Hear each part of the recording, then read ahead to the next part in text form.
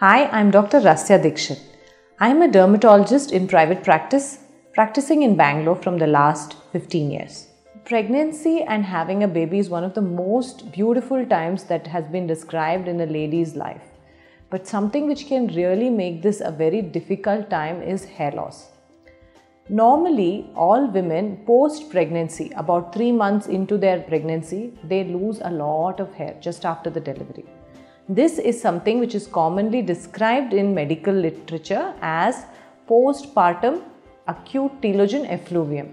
When we say telogen effluvium, it's an acute loss of hair which is happening after an event. Post the lactation or post the pregnancy, the hormones which are there in the pregnancy, which is your progesterone, suddenly stops, and then the normal hormones will get restored.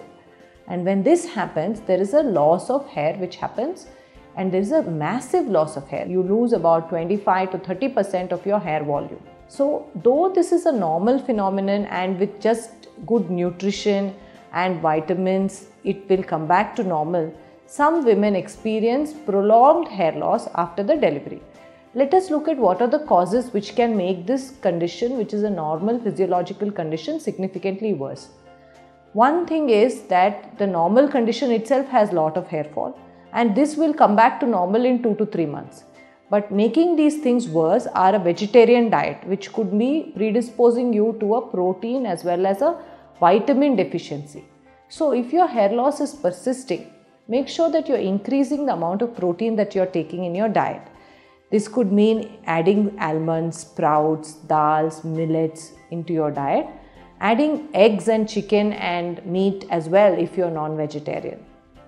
Making sure that your vitamins are in order, because during lactation as well, a lot of nutrition is going in the breast milk to the child.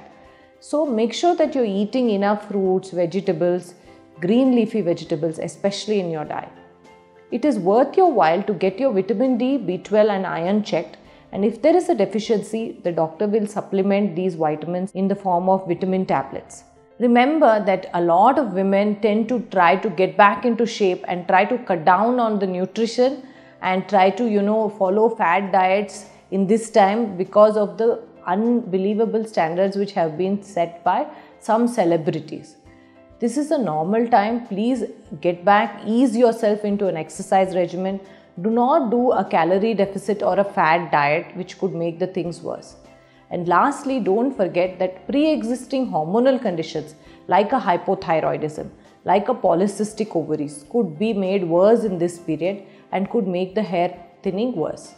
So if you feel that your hair loss which is not reverting with these simple measures that I have mentioned, it is worth your while to meet a dermatologist.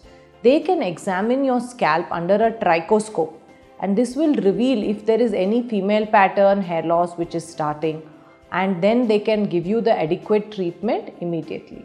Speak to your dermatologist today to understand more about female pattern hair loss, acute telogen effluvium and postpartum hair loss.